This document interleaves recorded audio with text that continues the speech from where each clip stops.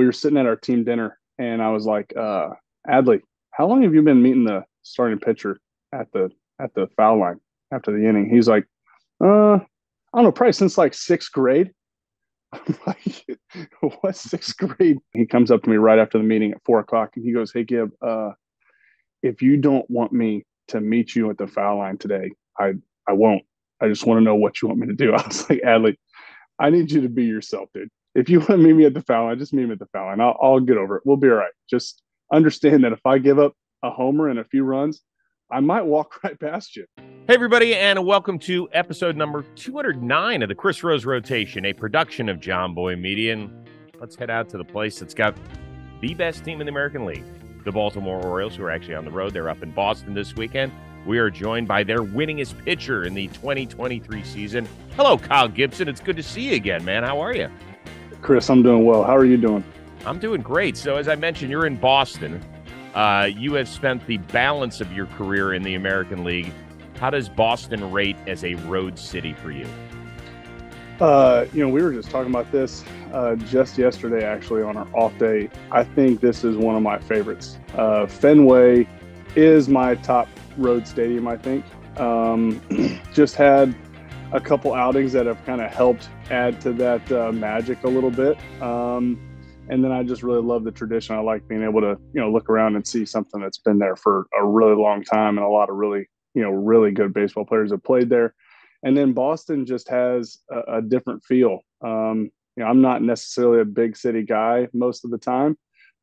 So when you can walk, across the street to Newberry Street and be kind of like what feels like a small city in a big city, I kind of like that. All right. So do you get out and go, like, you won't pitch in the series this weekend?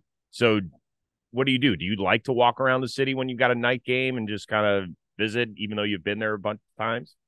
Yeah, yesterday we had our big team fantasy football draft just before kickoff. So we got that taken care of. Yeah, that was a fun time. So we got that taken care of on the off day. And then today, just went for a short little walk to get a coffee at a place here close to the hotel. But yeah, Newberry Street, there's so many awesome places to either eat or, if you want to look and window shop, you can. I've got a breakfast spot that I'm going to probably go to tomorrow. I didn't get to today, but Mike and Patty's, it's like a hole in the wall little house that they've turned into a restaurant. I think they've got like 3 seats on the inside, but it's right next to the technology school. So you grab your sandwich, you go sit on the curb, and you eat your breakfast sandwich. So do you bring a teammate, or do you like to chill by yourself when you go? I try to show teammates some spots. We got a really young team, so we got a lot of guys who know nothing about some of these road cities. So trying to take some guys around and show them a few spots, because to me, everybody's different, but to me, sitting in the hotel for the 6 hours or 5 hours from the time you wake up till you go to the field is just, it can be pretty tough. You can utilize that time and talk to your family. You can play some video games and kind of take your mind off things, but to me, I like getting out and seeing some things. And as a young guy, I know for me, I had guys like Suzuki, Pelfrey, Phil Hughes, those guys, showing me around to some places. So, follow them around to some of their favorite places. And now I'm trying to do the same. Well, hell, are you a 35-year-old father of 4 gamer? No, not a gamer. Not a gamer. I don't have any time for that. All right. No, I didn't think so. With 4 kids, there's no way in heck that's happening. No. By the way, this is the closest I've ever heard for a team that has their fantasy football draft literally hours before kick. That's ballsy, man. Yeah. So on the West Coast swing here, we were trying to do it in LA, and between LA and Arizona, a lot of guys just had families. And, it's obviously a popular spot, either people from there or people living in Arizona. We really wanted to have as many, if not everybody, be able to be there. We honestly thought about doing it on a flight out there because, once again, everybody was there. But, just logistically, it wasn't going to work. So everybody said, what do you guys think about just getting a conference room and watching the opening night game, throwing a baseball game on while we're drafting, grab some food? Everybody loved it. So we got done at like 7:15 Eastern time and had an hour to set your lineup. You didn't even need to scavenge the waiver wire because, nobody was hurt. And you just go watch the game. You're good to go. So first play was really good. Everybody who had either David Montgomery or those guys were just asking for some points right away. All right. So what pick did you have? Do you have a teammate? Give me the rundown. Yeah. So I had the 6th pick. When That's what I Flair got had. traded over here, August 1st, he wasn't in the league. I had heard that he was a big fantasy football guy. So I was like, hey, you can jump on my team. Let's do this. So we had a 6th pick. We ended up with, we took Saquon Barkley at 6. We wanted a running back. We went Saquon instead of a wide receiver. We got a little hesitant on Kelsey, not really knowing what was going to happen there. That was our guy from the get-go, though. And then we ended up not taking him. But I think the team ended up good. But just as well as anybody, you really don't win the league on draft night. So hopefully we just didn't lose it. I had the 6th pick as well, and my God, my brain is like malfunctioning right now. But I did take a running back. How many teams do you have? I only have one because I work for the league. I'm only allowed to play in one for less than $250. So yeah, Got it. Okay. see, I whereas didn't know that. That makes yeah, sense. in Major League Baseball, they don't care if you're a degenerate gambler in other sports. In the NFL, we have strict rules that we adhere to. So and by the way, you can let Oh, everybody man. in on a little secret about what Sundays in the dugout look like during the fall. Nobody is up on the rails. We were talking about this actually a couple of weeks ago because, just about everybody who's, bounced around or even been in one spot, right? You've been on a team that kind of stinks and a team that doesn't stink, unless you're lucky and you're on winning teams all the time. But when you're on a team that's winning, bouncing in and out of the locker room, checking football scores is, you can kind of hide that. But I've been on a couple teams as well that when you're losing and you got guys that are checking scores, it gets even more frustrating, honestly, because you're already not where you want to be. It makes it kind of tough, but everybody's trying to do it discreetly. It's normally the starting pitchers that's kind of going in. I've done this before where you go in, I come back out. You know who was a big culprit of this was Trevor Plouffe. No, All he right. wasn't. No, he didn't go in because he was playing, right? But I would go in and I would be the guy who was responsible for telling Dozier and Plouffe. I'm trying to think if there was anybody else. That was normally the guys. I would come out and I would have the rerun in my head of who has scored and what were the scores, right? So I'd give them the rundown. I was like, all right, since the last time, McCaffrey just got another touchdown in about 20 yards. You got a touchdown coming out of Julio Jones. Matt Ryan threw it. It's like I had to give him the rundown of what we had there. But it's fun, but you try to keep a lot of that to a minimum. Especially if you're a losing team who's kind of been struggling through the year a little bit. That's good stuff, though, man. And Dozier was a huge Saints fan, if I remember correctly, right? Oh Big yeah, Bayou I guy. had to update him on the Saints. That's for Yeah, sure. He just wanted to know the score of that game. yeah. But you're from Indiana, so are you Colts, dude? Yep, I had my Andrew Luck jersey that I wore to the draft last night, and we ended up getting Jonathan Taylor on a flyer in like the 7th or the 8th round. So we do Okay. have Deion Jackson backing him up in case JT is either traded or doesn't play. But I got my Taylor jersey that I'm going to wear on the flight since he's on the squad. So I didn't really want to represent it last night. I'm hoping he shows up here in the next few weeks and helps the Colts a little bit this year because I think they got a little bit of promise, but we'll see what happens. Do you still have a Peyton Manning jersey? So I'm trying to think back. I was talking with Elizabeth when she was sending these out. I don't know that I have a Manning jersey, but the guy that I like to root for was Dallas Clark. He was the Oh, tight end at yes. the Number time. 44, the tight Number end out of Iowa. 44, right? So we had the same number for a while. And I've got the Super Bowl jersey from, I don't know if it's an actual Super Bowl jersey, but it has the logo on it, right? Right. The white Super Bowl logo jersey from 2006. So that was a good year for me, being at Mizzou freshman year, watching the Colts win the Super Bowl. So you didn't make the trip to Miami. You and a bunch of the baseball boys didn't hop in and go drive from No, Columbia to no, South Beach. no, that was not in the budget for a college freshman at the time. Got it. I covered that Super Bowl. This is back when I was hosting the Best Damn Sports Show, period. And we would take the show Monday through Friday. I did not stay for the game. Let's just say I had way too much fun in South Beach. I moved my flight up. I was like, I got to get back to LA. Oh man, we had a couple guys on the team at Mizzou that were Bears fans. So that was a fun one. Oh, that is nice. That is Yeah. nice. Who do you root for baseball wise when you grow up in Indiana? My dad was a big Reds fan, so that was the closest team. Hour and 45 minutes from the house. I remember that there would be times, mostly on Fridays when I wasn't playing baseball, but every now and then he'd get home from work at 4:45 or 5. He'd be like, "Hey, let's drive down to Cincy for a game," and we would pop down. He was a big Red Machine fan in the '70s, so that's where his love for the game came, and that kind of transferred onto me. Before I got to be 6'5" and a lot slower and not a good hitter, Barry Larkin was who I wanted to be. So Oh yeah. played a lot of shortstop, and so Barry Larkin was my guy. And then a good family friend of ours, Jake Fox, played for the Cubs. So I Sure. looked up to him as a kid and became a Cubs fan going into college. So not the best move being a Cubs fan in Columbia, Missouri, but had to support my buddy there. Okay. When they won it all in 2016, even though you were technically competing against them, was there any sort of joy? No, the Cubs fan kind of went away as soon as I was drafted and into the Twin system. That's not exactly something that you want to publicize. I feel like when you get drafted by a team, you're like, oh yeah, I'm a Cubs fan. Yeah. And then you end up playing the Cubs. But no, it wasn't too many ties at the time. I think he had actually bounced around either with the A's, after that, and was away from the Cubs at the time. But um, I mean, cool to see him win, obviously, just because they hadn't won in a while. But no heartstrings being pulled at that time.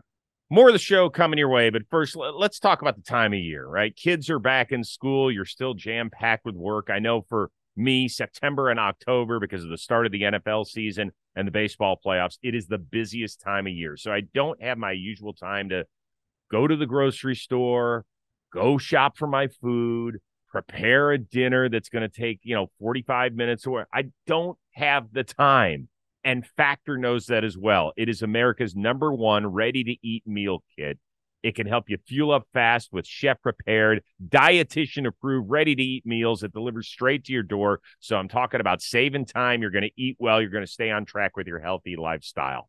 Once again, we all know we're too busy to cook. Some of us love doing it, maybe have a shot over the weekend to do it, but during the week, there's just too much stuff going on. So you don't have time to go to the grocery store. You definitely don't have time to chop and to dice and to slice and it makes my head hurt even just thinking about it. So you need to adjust your stride this autumn without missing a step. You can choose from 34 plus weekly flavor packed, fresh, never frozen meals. They're ready to eat in just 2 minutes. Now, if you want a little bit more in your game, you can level up with Gourmet Plus options, prepared to perfection by chefs, ready to eat in record time. Or you could treat yourself to upscale meals, premium ingredients like broccolini, leeks, truffle butter, asparagus, and oh so much more. So what do you have to do? It's pretty simple. Head on over to factormeals.com/rose50. Use that code ROSE50 to get 50% off.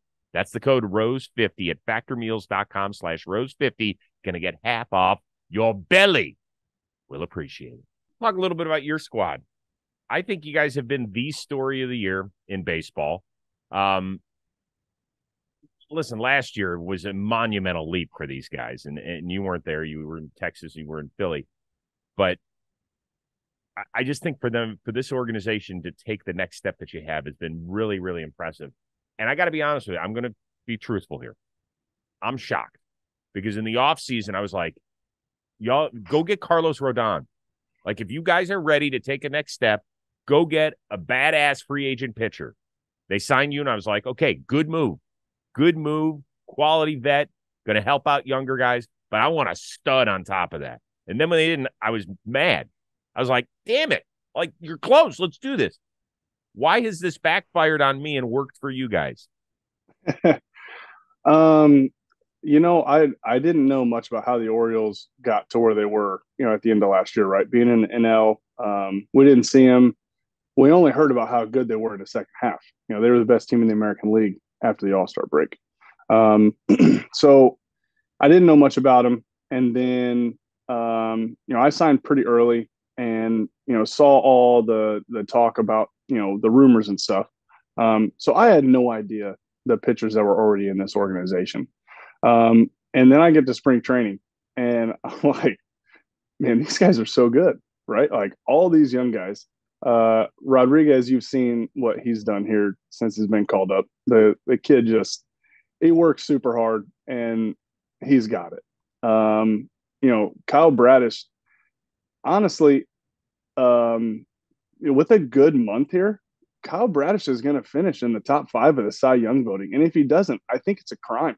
Mm-hmm. Like the kid's been nasty. He had an early, he got hit by a line drive in Texas in his first start or second start. The guy's just been nasty. And then Dean Kramer, who had a really great year last year, has thrown really well this second half. They traded for Cole Irvin, and then obviously we get Flair. But in spring training, I could kind of see that there's just a lot of young guys in the system that are just really good. So, Mike Elias, I didn't know him very well, obviously. But man, you could just kind of see the inner workings of everything. They've had a plan since 2019 when they got here. And you could just kind of see it come together, honestly. In spring training, I don't know what all of our expectations were, right? Everybody wants to win the World Series. You want to, make it to the playoffs and do all that. But as spring training went on, I could just tell that something was different. Obviously these young hitters are studs. We can get to them in a moment as well. But the pitching staff from the bullpen on, it was pretty easy to see that these guys had the stuff, and once they just get the experience, they're going to take off. Felix Bautista has been as good as any reliever the last 2 years, and right now you don't have him. We don't know if you'll have him. It doesn't sound – the prospects don't sound great. What does that mean, particularly when you get to October, to not have the guy at the end of the bullpen? Yeah, I think as much of a team, we can feel a missing piece, right? He's the guy. He's one of those guys that the other team looks at the inning and looks at the score and knows that they don't want to face him in the ninth, so they better get something done in the seventh or the eighth, right? That's a game changer. But I think just as much as that physical presence, we won the game that night. But you could tell, right? Like there was a different feeling in the locker room the next few days because he's a big part of this team, and he has been for a long time now with the last 2 years, like you said. So, but thankfully, I think what everybody's done is we've just kind of reinforced those guys in the bullpen and let them know, like, hey, nobody needs to be Felix Bautista. One, because I don't know that anybody in the league can do what he does. But we have a really good bullpen. We got a lot of guys who have thrown the ball really well. And we've got guys who aren't even here right now who have thrown really well. Mike Baumann was just really good for us all year. And he's not here right now. So if something happens, we have guys who are really good, waiting to come up and help too. But a lot of credit goes to those guys down there the last couple of weeks who've just been picking up the slack. Fuji is nasty. And when he's on, he's the closest thing to Felix that's probably in the league. And he's been really good. Cano, though him and Bautista are really close. And I think that was something that he probably had to work through a little bit, just mentally, just not having his buddy out there. But he's been awesome. You guys have seen that story. What a cool story for him to be an all-star this year. And then we've got a couple of lefties. C&L, who was just nasty all year last year, has thrown really well the last 3 or 4 months. And he was somebody that, when he got back to last year's form, man, he was a big shot in the arm for that bullpen too. And I feel like I'm running through the whole bullpen, but, just to kind of let you know where our team is, we know that we have a really good bullpen. Yeah, does Felix make it better? For sure. He does. We don't know what's going to happen, but, we're really thankful that we got 7 or 8 guys down there that are really good. The everyday lineup is just littered with guys that are young studs, future all-stars, future MVP candidates, maybe even present-day MVP candidates. And it starts with Adley behind the plate. You've thrown to a lot of catchers. What is it that makes him special that we don't see as everyday baseball fans that you as an insider appreciates more than anything? Oh, man. I've been, like you said, I've been fortunate to throw to some, big name guys between Mauer, Real Muto, Jason Castro, Suzuki, Trevino, who won a platinum glove. Like, I've been really fortunate through my career to have those guys. And I get asked quite a bit to stack up Adley in that group, right? And offensively, he is as good as any of them. Is he going to hit 340 like Mauer did. I don't know. I think he has the tools to do it, and the tools to do it from both sides of the plate, which is ridiculous. Catching wise, he is an awesome receiver. He blocks as well as anybody that I've thrown to, and he finds ways to block pitches that have no business being blocked. He has one of the more interesting personalities to me on the team. Like, he's the same guy every single day, and there's quite a few stories that I could share that I don't know if Adley wants me sharing just because of the quirkiness of his personality. But I don't think, the more that I've been around this team, I don't think that it was a coincidence that when he gets called up, that this locker room performs better and that the team plays better last year. I know that sounds crazy to people who maybe don't have much knowledge of how the locker room works, but the record since he's been here has been really good. And he just has a personality that lifts people around him, and that brings energy into the room pretty quickly. Okay. He's been on this show once before, so he probably won't mind. Give me one quirky story. Just one. All right. So this just it seems silly, but this just happened the other day, right? So we're in Arizona, and I think Skip needed a clarification on something from Brian O'Nora on a tag play or something, right? So Brian comes over to the dugout, and he's talking to Skip. Adley goes out. I don't remember if he was DHing or pinch hitting, but he goes up to the on-deck circle. He's at the top step. And as Brian O'Nora is walking away from the dugout, Adley goes, "Hey, Brian." And like Brian O'Nora whips around and like, yeah, he like walks over and he goes, "Oh, just wanted to say hi." And Brian's like, "All right, good to see you, Adley." And he turned around. He had no idea what to do. And I'm watching Adley, and he's just like, you can tell that he knows he caught him off guard. It happened exactly how he wanted it to happen. And I don't know if anybody else on the bench saw it, but I asked Adley after the game, I was like, "Did you say anything else other than to hi to Brian O'Nora? Because if you didn't, that's just so Adley. I mean, he's just different, and he's the same kid every single day, and it's just like that." I love it. I love it. Today's episode of the Rose Rotation sponsored by these guys at Shady Rays. I want you to take on the sun with gear that is built to last. Our friends at Shady Rays have you covered with these premium polarized shades at a very affordable price. Did you know that Shady Rays offers a world-class product just as good as any expensive pair ever worn, but they keep money in your pocket? They got durable frames. They got extremely clear optics. You look great, by the way. And that's not all. Shady Rays offers the most insane protection in the history of eyewear. That's right. If you lose these bad boys, if you break them, even on day one of ownership, they will replace the glasses. You call up, you say, "I can't believe it. I sat on my shades." And they'll stop you. "Rose, we don't care. We got your address on file. We're going to send you a new pair of shades." "Well, don't you want to hear my... No, they don't want to hear it. And exclusively for our listeners, Shady Rays is giving out their best deal of the season. This is great. ShadyRays.com. Use the code ROSE. You're going to get 50% off 2+ pair of polarized sunglasses. And while you're at ShadyRays.com, the offer also applies to the custom Jimmy and Jake collab shades. Did you know that? We've talked about them. I tried them on at Floorball. They are amazing. You might not be as cool as Jimmy and Jake, but you can look as cool thanks to Shady Rays. I think, however, there's an issue. I don't know what it is. We know he hugs his pitchers, but you guys don't have a complete game this year. So don't you, as starting pitchers, feel left out of the Adley hug game? So, all right, another Adley story. All right, so no, we don't. I mean, yes, we do, because we'd like to throw a complete game. Don't get me wrong, right? That's the goal every time out there. But we get to see Adley after every half inning as we're walking off the field, right? Adley comes up to us. You probably don't see it on TV all the time. Fist bump, handshake, slap on the backside, whatever he wants to do, right? I've never had a catcher do that in my entire career, right? So when I saw it even in spring training, we were sitting at our team dinner, and I was like, "Adley, how long have you been meeting the starting pitcher at the foul line after the inning?" He's like, I don't know, probably since like sixth grade. I'm like, what sixth grade? I've never seen it. I've only seen one catcher do this, and I think it was Yan Gomes in Cleveland. That's the only guy I've ever seen do it, right?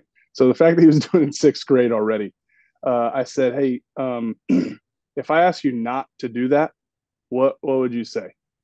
And I could tell, like, I put his mind in a pretzel. He was just like, I don't know. I mean, I guess I won't do it.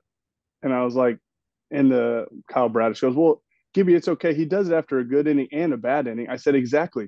I don't want to talk to anybody after a bad inning. And anything that you have to tell me after a bad inning, you can tell me in the dugout, 60 feet away from where we are, away from cameras. I just want to cool off a little bit. So that was the day before opening day. So we had a team meeting opening day. He comes up to me, and I'm pitching. He comes up to me right after the meeting at 4:00, and he goes, hey, Gib, if you don't want me to meet you at the foul line today, I won't. I just want to know what you want me to do. I was like, Adley, I need you to be yourself, dude. If you want to meet me at the foul line, just meet me at the foul line. I'll get over it. We'll be all right. Just understand that if I give up a homer and a few runs, I might walk right past you, and then we can talk about it in the dugout. But so we get to see a lot of Adley every single inning. It might not be a hug all the time, but we get to share at least a fist bump or a smile about every half inning. I love it. I love it. He is a superstar and a great kid. And I think we're fortunate to have him in this game. It's interesting you brought up, if you give up a homer or whatever. I was watching your start against the Halos the other night. You threw really well in 6 innings. You did give up, I think, a 2-run homer, and the lights started flashing, and then the camera came back to you. And I always thought to myself, man, what the hell does it feel like when you give up a homer? Like, are you mad? Are you angry? Are you embarrassed? What's it feel like to give up a major league homer? Oh man. It doesn't, I mean, thankfully when you're winning the game, it's different, but it never feels good. And I think that's why you see, I know people get called old school or, whatever you want to say when you give up a homer and you get mad. But it doesn't feel good, right? You lost the biggest form of competition in the biggest way. So the fact when tempers flare after, bat flips and stuff like that shouldn't be surprising because it's not fun. Normally I like to see the replay unless I know that it was a pitch right down the middle. I want to see the replay, while he's running around the bases just to see if it was a pitch that I executed. That's just where my mind goes first. And when I saw that pitch, the fact that it was a whole ball below the zone and a 2-1 count and a really good changeup, in that moment I was like, man, that was a really good swing. The fact that he took that pitch, I mean, that was pretty good. I know Rengifo has been really hot, but that might be one of the first changeups down there that has been hitting out this year for me. So, but mentally, I normally like to get a ball back quickly from the home plate umpire so that I can kind of get it and get ready. And then really you're trying to just get your mind and you figure out who's coming up next and you try to get your mind on that first pitch. Because if you're thinking about that last one, and that's maybe why I like to see the replay, right? You see it, you get it out of your head, and then you move on to the next pitch because, it's real easy to give up another one if you're not focused on this pitch ahead. All right. Appreciate you sharing that. Well, what do you know? Football is back and in full swing with another week of epic games. And who's got you covered on the action for every single one of them? Well, DraftKings Sportsbook, of course, an official sports betting partner of the NFL. New customers can bet just $5 on any football game and get $200 in bonus bets instantly. Nobody's missing out on the action this season because all DraftKings customers can take advantage of 2 new offers every game day this September. Get in on the NFL Week 2 action with DraftKings Sportsbook and download the app now and use promo code ROSE to sign up.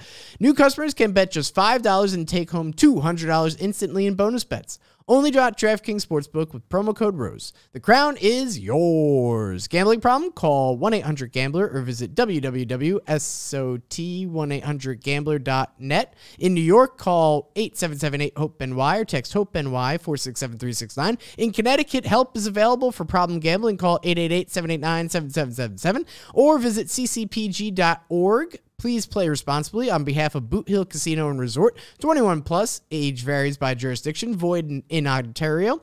See sportsbook.draftkings.com/football terms for eligibility, terms and responsible gaming resources. Bonus bets expire 7 days after issuance. Eligibility and deposit restrictions apply. Now back to the show. I am curious about this, though, because you just got your 100th win. Congratulations on that. That's really cool. Yeah, thank you.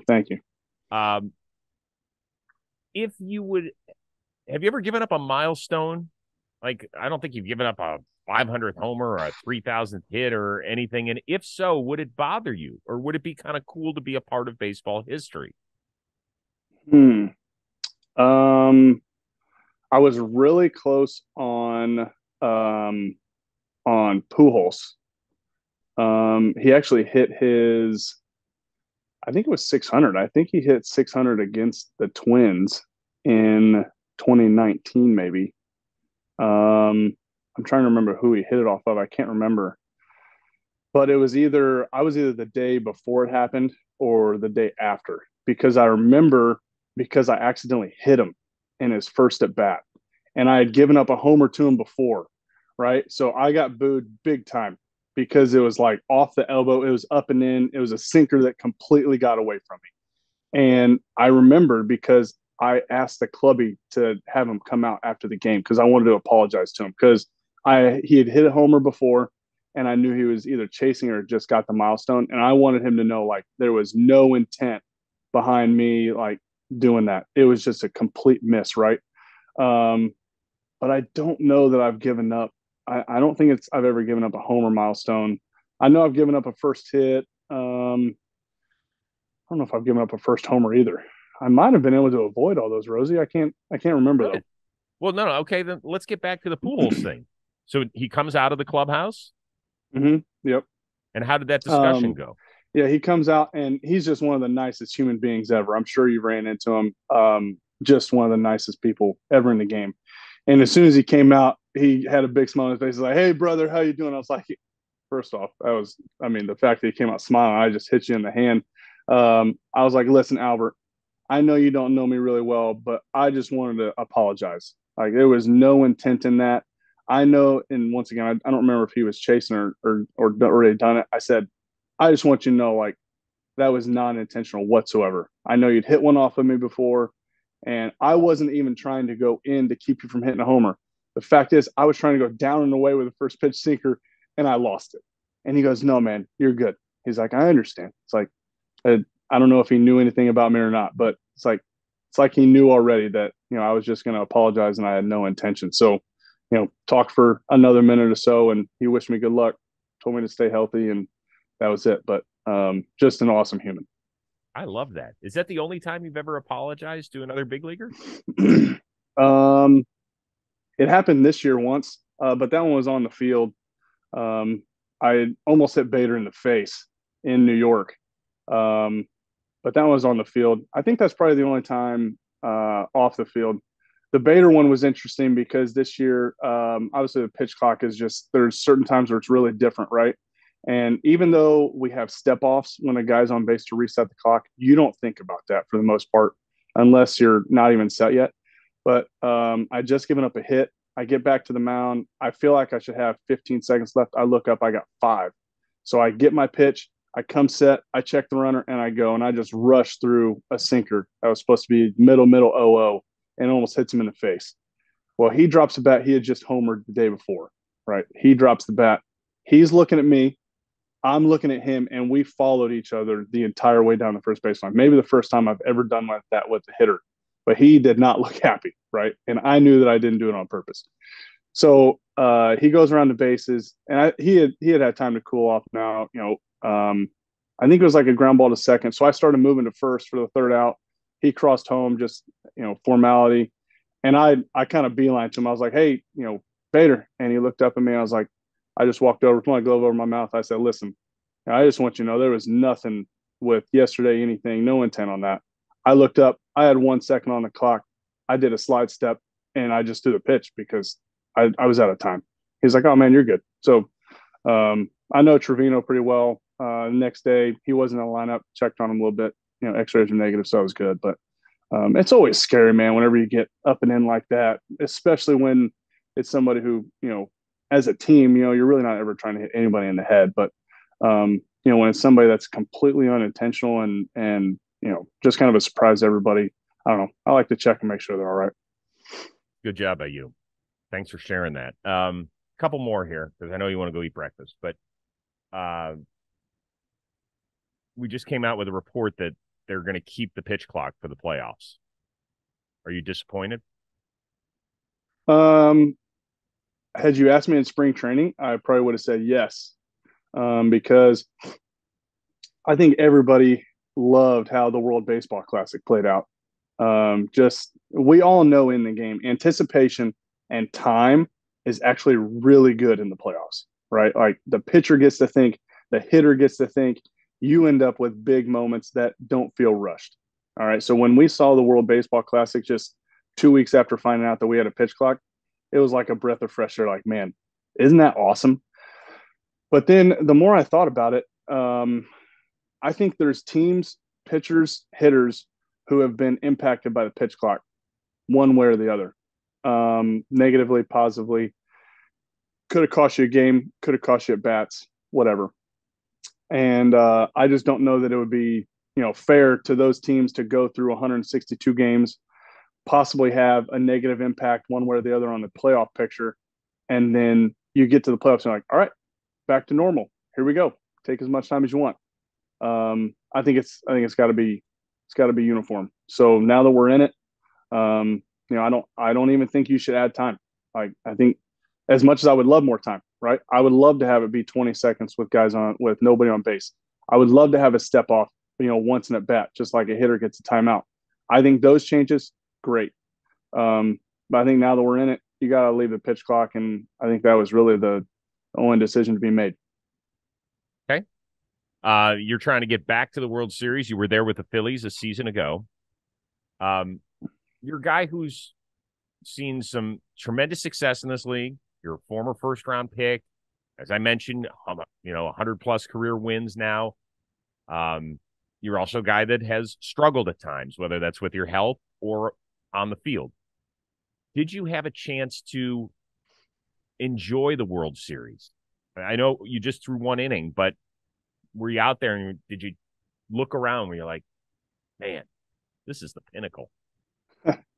I think I did that every single day, Rosie.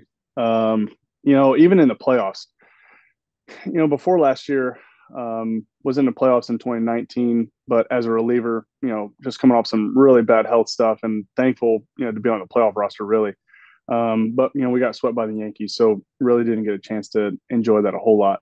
So last year was just soaking up every moment, man. When Tomper told me I was on the playoff roster, super thankful. I thought there was something that I could add to the bullpen if there was a starter that struggled or, trying to save the bullpen in certain games, if needed. So, super thankful to be down there for that. And,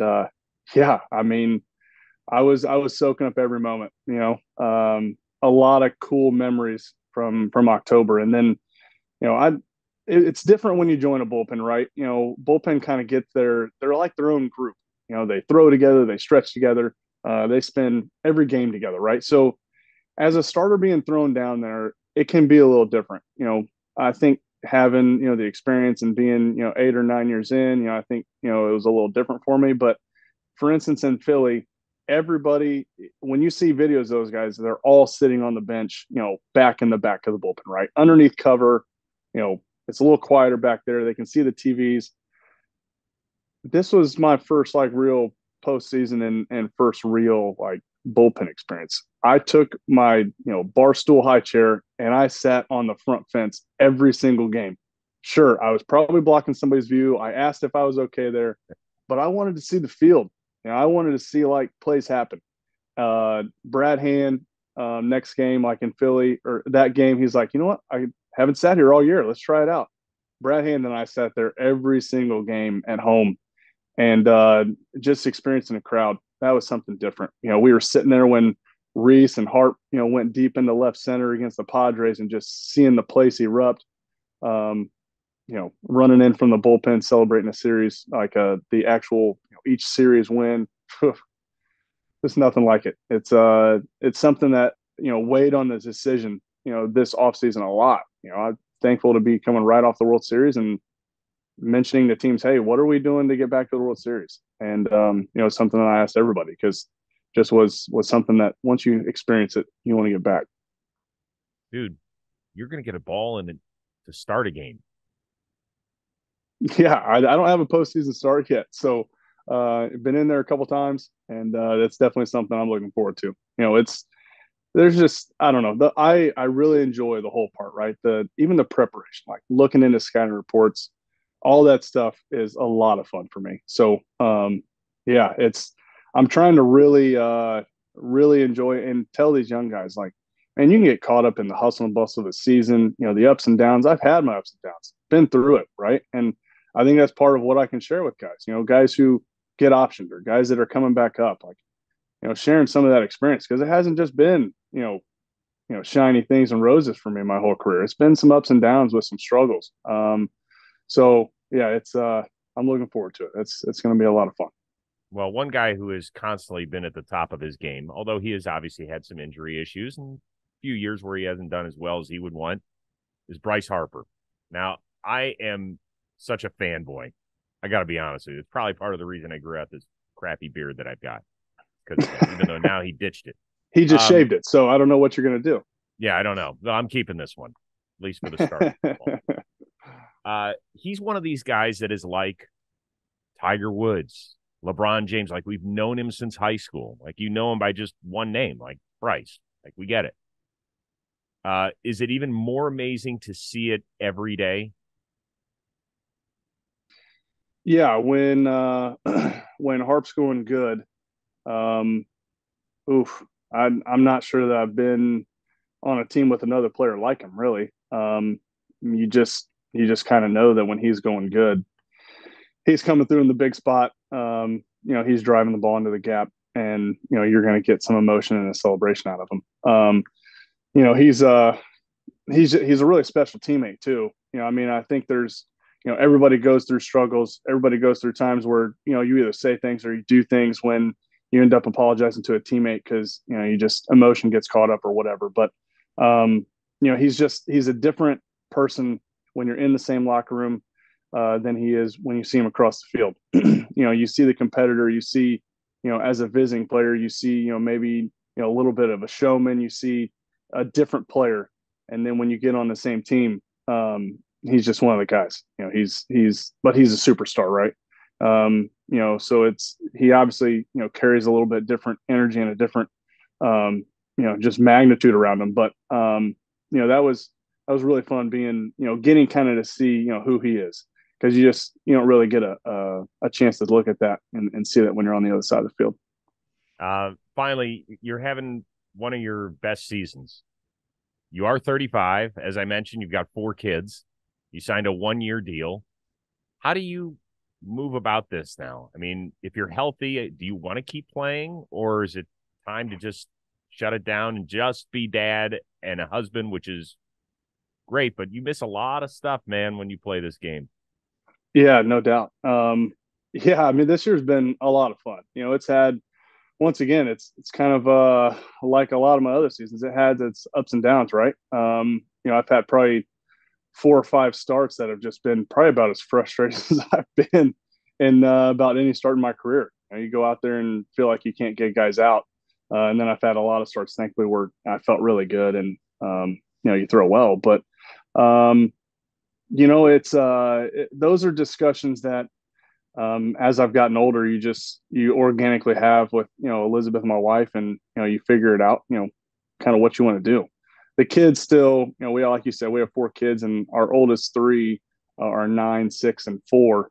And they just have a blast at the field, obviously. All of them are now to the point where they're making, memories that they're going to remember. So it's been cool to take them to Camden, which has been always one of my favorite parks as a road player.